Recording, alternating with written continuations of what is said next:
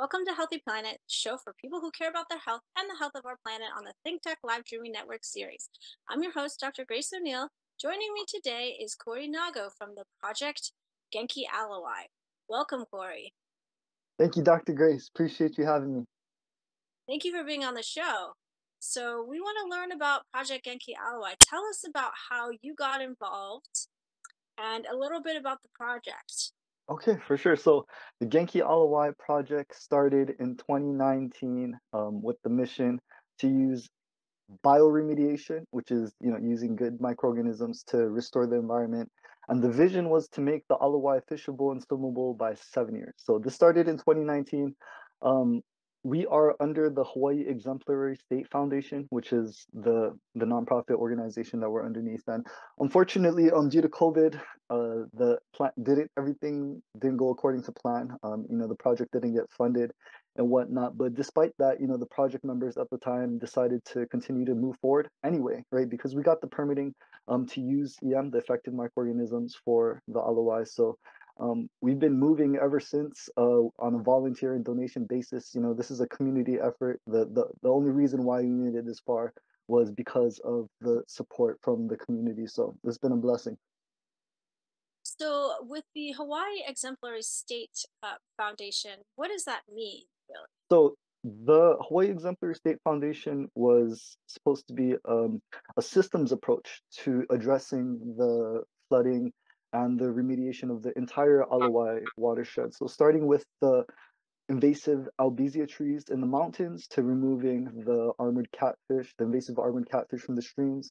Our section was the Ala Wai Canal, and there was another group that was supposed to be, monitoring the coral reef out there from the ocean. So systems approach, something that's never been done before. And we were also supposed to be part of the STEM education program from the schools. So, all the schools in the Hopua, letting them empowering them with the tools, educating them and, having them take ownership of their aina, their land, their ocean, so that they can, you know, bring that make it better for the next generation, and as they grow up, continue to take care of it themselves. So, with the catfish, how were those introduced if they are not native species? That's a good question. I didn't really look into that, so I really don't know the history behind that, but that's something I'll look into. Yeah. But with the Hawaii Exemplary State Foundation, so you were supposed to receive a large federal grant. Yes, I believe so. Dr. Ken Kaneshiro is in charge of that, and he's still going after that grant, and we have faith in him. It could come any day, as he's been telling us. But instead of just waiting, we've been making moves with what we can, and again, the community, the Genki Wire project is a community project. It really is. It's a community endeavor. We've been expanded from not only the schools, but corporate sponsors, private sponsors, all of these people coming together. Everybody from pre-K to Arkupuna, everybody can get involved. This is a project that we can all buy into. A worthy cause. So it's been, Yeah. again, we're just so thankful for the community. So let's have some pictures of the little Genki balls. Can you show us, Michael, what they look like? Yeah. So, what Yes, are these balls made out of? And yes. the idea originate? Where did it originate from? Great question. Yeah, so the Genki balls are actually mud balls, simply with good bacteria. It's called EM. Effective microorganism is the main ingredient for these balls, and EM was actually developed in Okinawa, Japan, by Dr. Teru Higa, and it's been used all around the world. From a little island to the whole world. So it's it was mostly known for agriculture, but you can use it really for anything. It's really holistic, but it's usually in a liquid form. But in this case, we make it into a ball form so that it can actually sink to the bottom of the canal where all the sludges, that's the main pollutant we're trying to address. So to get back to your question about the ingredients, it has soil, rice bran, which is basically the skin of brown rice, the byproduct to make it into white rice, and EM, the effective microorganisms, and we have some molasses in there as well, that acts as the food for the microorganisms. So really simple, just those ingredients: soil, rice bran, and some EM. Nice. So, tell us about how you guys came up with the idea to do this. Who was the person who started all this and why? Yes, so we were actually inspired by the Osaka Fishermen's Cooperation. They used EM technology and these Genki balls. We actually got the name from them as well to clean up Dotonbori River in Osaka and to clean up Osaka Bay. So that river back in the day was kind of like the Ala Wai, it was very infamous. It was smelly. Nobody wanted to go in there. If you fell in it, they said you'll die. So that's kind of the reputation that that river had. And because the fishermen, their livelihood depended on healthy water so that they can get the fish and their clams. They decided to do something about it. They found out about Dr. Higa's EM, and they took it upon themselves as a grassroots movement to really take care of not only the river but the entire Osaka Bay. And they were able to do that, restore their. I believe it was like three to 4 years. All the sludge levels went down, odors went away, and they were able to see their clams come back like fivefold. So it was a great result, and that's what really inspired us. And Mhm. that was back in 2003, I believe. Oh, And wow. they finished in like 2005, 2006, and that was about the same time where the Alawai had that um sewage dumped into the canal, right? 48 million gallons of raw sewage dumped into the Ala Wai, and unfortunately, a man passed away from that It's terrible. infection. So Cheating. that's, I believe, Yeah. what really made the Ala Wai infamous. After that case, that really solidified it. So it was around that same time that all of that went down. So they really inspired us to make it happen over here because in Japan, there's lots of cases, where they use this technology to clean up the rivers and ecosystems, even around the world. So this is a proven thing. This is not just a pie in the sky, just trying it out kind of thing. Like there's proven cases, and it's not a matter of if EM will work. It's a matter of will we make it work, right? So I believe that we can do that. Hawaii can just be another example, not only for it won't be just a win just for us, but we can be an example for another example for the world.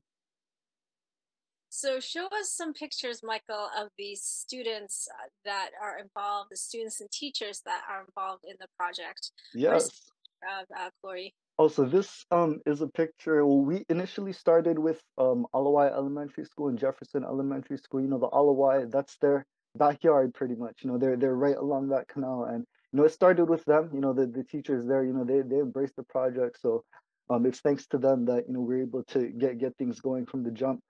And this is a picture of them, doing their initial toss, throwing the Genki balls into the Kapahulu end of the Ala Wai. And we started here strategically because that end is the most stagnant, polluted portion of the Ala Wai. For those who don't know, the Ala Wai Canal, when it was built in the 20s, it was actually originally planned to connect to the ocean. So both ends were supposed to be open, but they realized that if the Ala Wai connected to the ocean through Waikiki, all the beaches will be polluted. So funding had run out, and they realized the potential pollution. So that's why it stops right there by the Kapahulu Library. So we started there again because that was the most polluted part, the most stink part. If you walk by there, back in the day, if for those that remember, it was unbearable. But if you go by there now, there's almost no smell at all. So Great. that's where we started. So can you show us the pictures of the different schools on the website, Michael? Yeah, I know this is great. There's so many people involved. Yes, yes. Again, this is really a community effort. Starting with all these schools, educating the kids, while they're young, because our mission is to, just really empower the people of the community and to work together to restore the Ala Wai watershed, right? And this project is really just the catalyst to open up the potential to clean up more waterways, um, and that's actually happening today. There's a collaboration between Kamehameha Schools and HCC. They're calling it the Genki Kapalama project. So the Kapalama Canal, that's coming soon. So we're looking forward to that as well. Yeah, so why don't you show us the picture of the life, the new life that is swimming in the Ala Wai? We have some pictures of that. Yes, unfortunately, the left side was supposed to be a video. I'm sorry I didn't submit a picture. That's my fault. But we've been seeing a lot of biological indicators. Anywhere from stingrays. Last year we had the monk seal come through to the convention center side of the Ala Wai, which was unheard of, right? And that was right before we did a toss out there too. So the timing of that was unreal, right? And people are sending us pictures of turtles, sharks. Just going there almost every weekend. We see a lot of native fish coming back as well, not just tilapia, right? We're seeing ama, we're starting to see mullets and like other small ahole hole. It's a sight to see. That's amazing. So let's go to the collection sites. Can you show us the pictures of the different collection sites? Yes, yes, the test sites. Yes. So because we can't just throw it anywhere, as much as we would love to. We are data driven, so we do take before and after water quality samples, just to measure the effectiveness of the project, right? So have 4 test sites right now, behind the Think Tech logo. That's where we started on the Kapahulu end of the canal. That's where we do most of our tosses. Number 2 is right behind Ala Wai Elementary School, by the community gardens out there, and right across the street, by Lanui Kalaimoku Street. That area was sponsored by the Ritz-Carlton Residences Waikiki Beach. They were able to sponsor the water quality testing there. So shout out to Ritz-Carlton. And number 4 by the convention center, that was sponsored by the Honolulu Festival Foundation. So thanks to them, we're able to open up. So we kind of have 2 ends of the Ala Wai and the middle as well. Of course, we want to expand those sites and be able to take more data, present more data to the public. Not just we want to be able to map where else the sludge levels, elsewhere on the canal, and take measurements there as well. But that's where we're at right now. So who's taking the data? Is it the volunteers that's taking the data, and who's developing the data? That's a good question. So we do need, it has to be official. So in the beginning, the city and county was helping us out with the data collection. We had a support from the governor, but unfortunately, the Red Hill crisis happened. So all of their resources went there, naturally. But luckily, we were able to partner with ACOS Labs, which is a another third party lab that has been able to assist us with obtaining that water quality data. But the sludge levels, though, that's just on our own. We have our measuring meter sticks, and we just stick it in the sludge, and it's been fun seeing the sludge levels go down. Being able to see that for yourself and actually see sand on the bottom of the Ala Wai. I wouldn't have believed it until I seen it myself. So So usually sludge just covers the whole bottom. I mean, exactly, yeah, it covers the bottom, it covers the reef. People might not know, but there's coral reefs in there. And there's sand on the bottom, and that's under all that sludge. So that's why we're making it into the ball form to remove the sludge layer by layer. so can you explain to us how the sewage gets in the Ala Wai? Like, how does that happen? The I'm water not I'm breakage, not or too sure exactly how all of that sewage got in. That's something I have to look into. But a lot of storm drains, lead up to the Ala Wai. So that plays a huge role. And of course, uh, we have Palolo Stream, Manoa Stream, and Makiki Stream that feeds the Ala Wai as well. So a lot of the pollution from upstream, that's the main cause of. yeah, yeah, people need to throw away their dog poop and all that kind of stuff. Definitely, definitely. Like and this is a reactive solution for sure. For some people that might be thinking, well, if you don't address the issues upstream, the LOI will never get clean. I mean, that's valid, but we'll get there, right? This is a systems approach. Right now it's just the beginning. Getting people aware, empowering them with the tools, and you know, we do see results though, right? So once we start with Ala Wai, we want to work upstream, right, using EM further upstream, into from the mountains, so that we'll get that whole effect, cleaning the whole watershed, not just the canal. So let's go to the current results slide, if you can, Michael. Yeah, so show us what this is. What does this mean? Also, this is just a chart of the sludge levels where we first started. From 2021, it shows where we first took the measurements of sludge, and This was actually a story that, well, I wasn't there, but my father was telling me, how the city and county people were trying to take the water test, and they stepped into the sludge like knee deep, and they lost the slipper. And Oh my they're like, God. "Oh wow, we found a sinkhole." So that was the point where we started measuring that sinkhole where he went knee deep, and since then it's been from over 20 inches to less than 5. That's a huge difference. So seeing that in just the two testing spots, we want to have more, elsewhere on the canal where we can take these measurements. Mhm. And then show us the other slide with the enterococcus. I think there's a slide with enterococcus. Yes, yes. So that is the fecal bacteria, the main bacteria that people, are concerned about. It was this fluctuates, according to rainfall, whatnot. But as you can see, from 690 to 46, right? The acceptable levels are 130. So anything below 130 is good news. So, being able to see that go down as well is awesome. So I also see down here on the third line of that chart, like the Ala Wai, it looks like it started off like less 30. Yes. How is that even possible? Again, it depends on the rainfall and the different conditions and whatnot. There's a lot that goes into it, but yeah, the timing of the test as well. So it Yeah. does fluctuate. hmm Yes.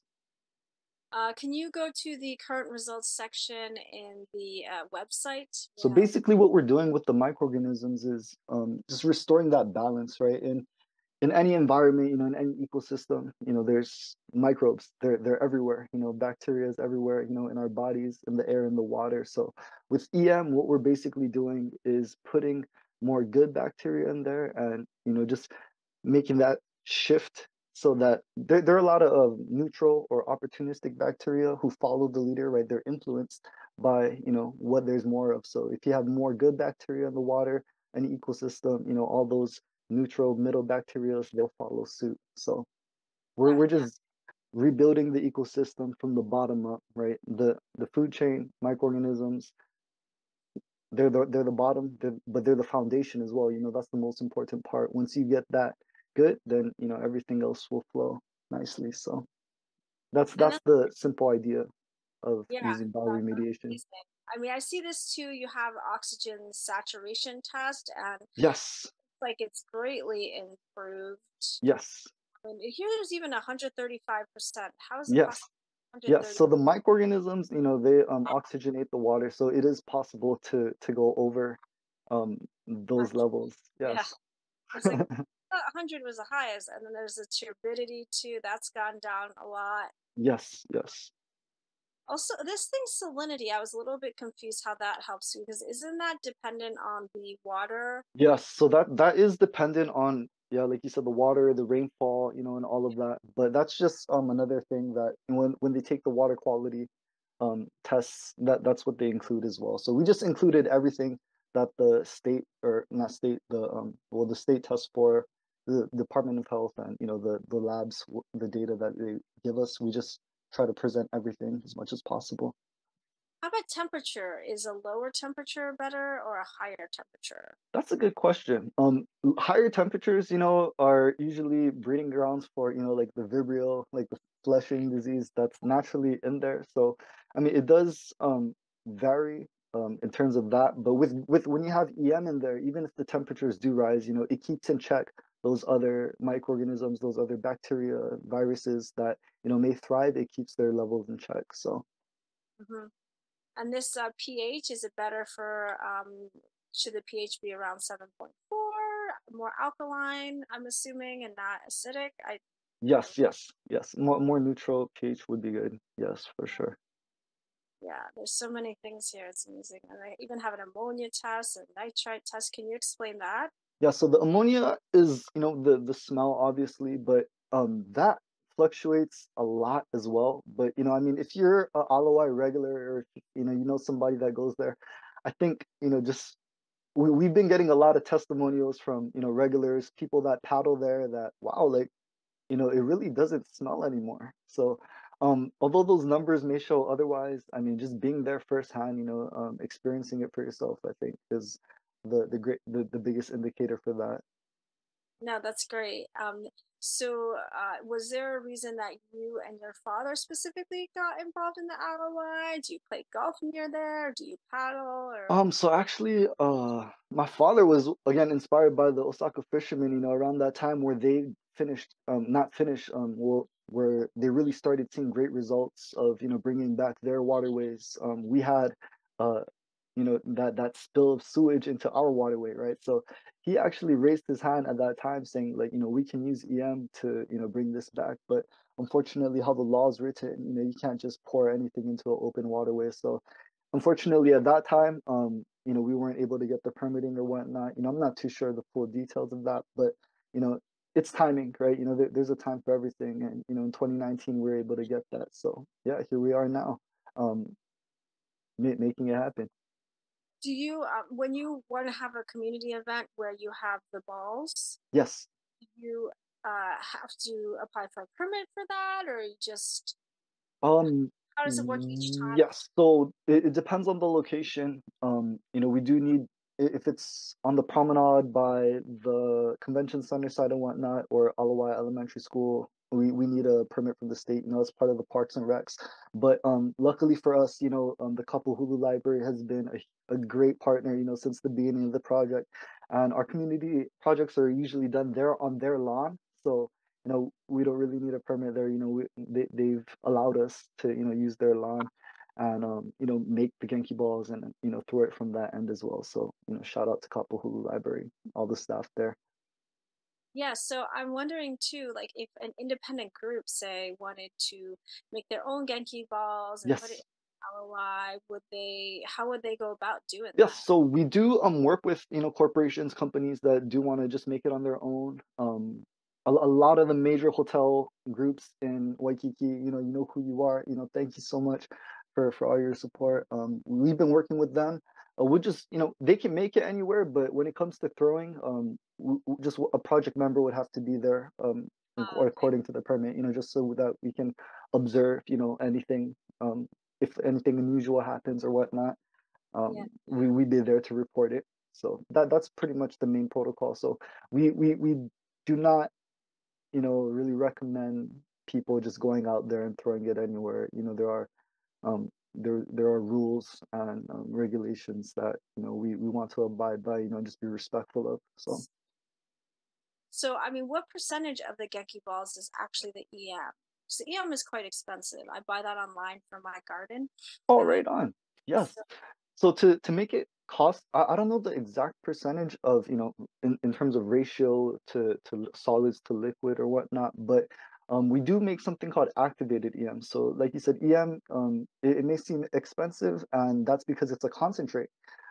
So regular EM can be extended 20 times. We make something called activated EM. So out of that EM concentrate, we'll extend it with the molasses and water. So that's able to make a lot more economical for everyone. and I know you said that corporations have been providing some of the funds, Yes, we've been getting a lot which of donations. EM, like that. Is that all funded by sponsors?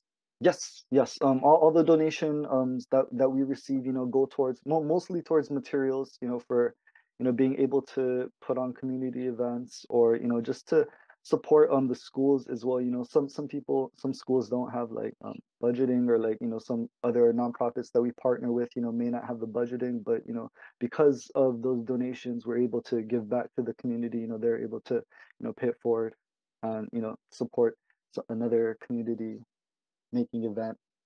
Yeah, no, that's great. Do you guys have any? I know I saw on the email that you guys have also, you run a community event every month or something that I Yes, think yes, and we would love to put on a lot more, but with our limited numbers, we're at one a month for now, but we're looking to scale it, in advance for sure.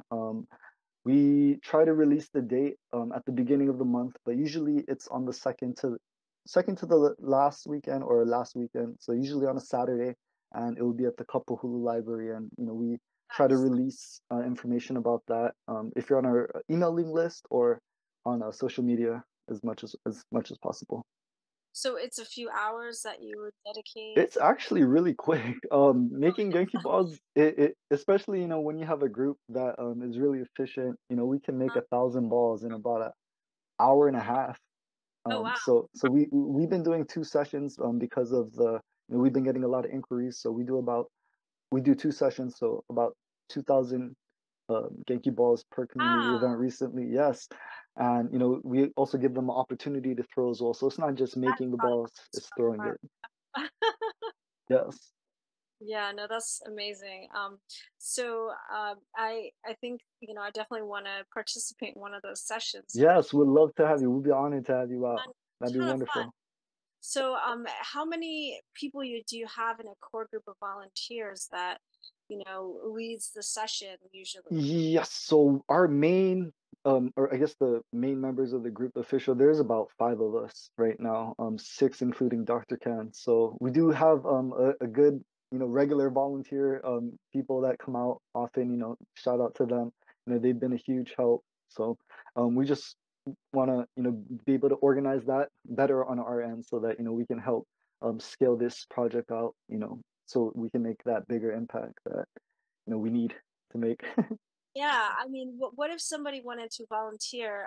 How would they get in touch with you? You want to show that page? Yes, yes. If you could, go on our website, there's our email there. It's genkialawai@gmail.com is our email. But you can find that contact information on our website or through social media. We usually post on Instagram, but it goes on Facebook as well. So if anybody wants to get involved or help out, you can contact us through there.